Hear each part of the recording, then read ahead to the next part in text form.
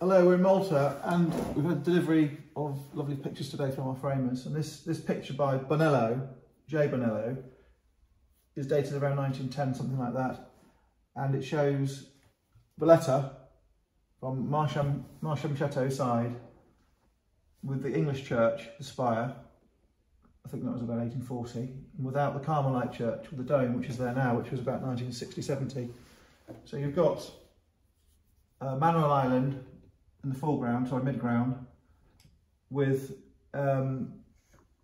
rows of tents on it. I think they're rows of tents for soldiers. You've got a fleet of some sort, Lazaretto Wharf and Fort Manuel on the top, so 1722 I think the fort was. You've got Tashbih, you've got what is now the Strand.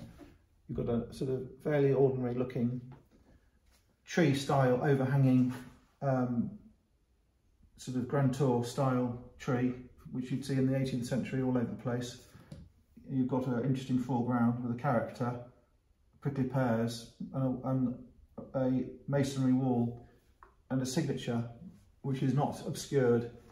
And because this painting is stuck on top of this earlier mount, you can see the edges of the watercolour, and you can see the whole signature.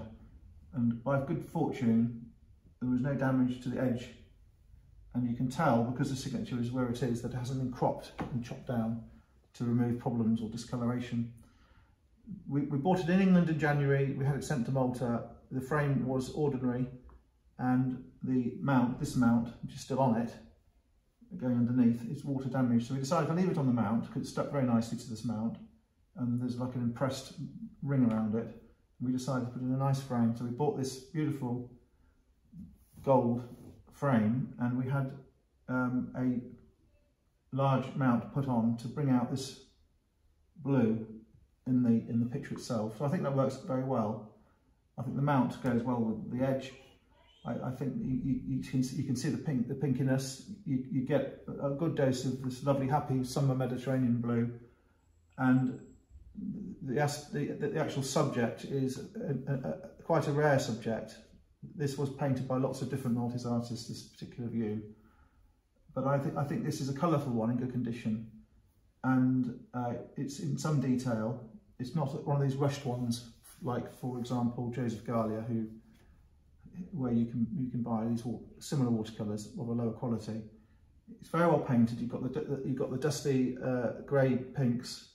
You've got bright vivid colours, the greens, the blues, and I think it's of a decent size. It's not a large painting, but it's not a small Bonello. So it's ready to hang. It's just been reframed.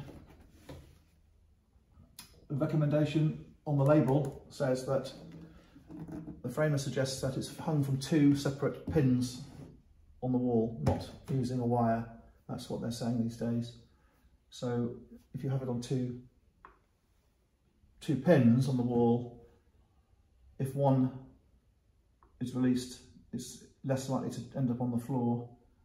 And if it is on 2 pins, assuming it's hung correctly at the beginning, it's going to be level.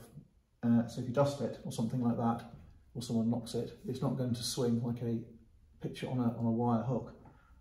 And the other thing is, if it is hung using these pins with a fairly short overhang of the nail coming out the wall, it will be flat on the wall. Sometimes if you use a wire and a hook, the picture can be hanging off the wall like that. So I think it's been properly framed, and we've picked an expensive frame, generous frame. It's gold effect, it's not gold leaf, it's gold effect. It's antique style, it's not antique frame, it's a new frame, it's antique style. And I think that the way the picture's shown to the full extent is what we're going to do now with all the pictures we can, like this. We're going to show them at full extent.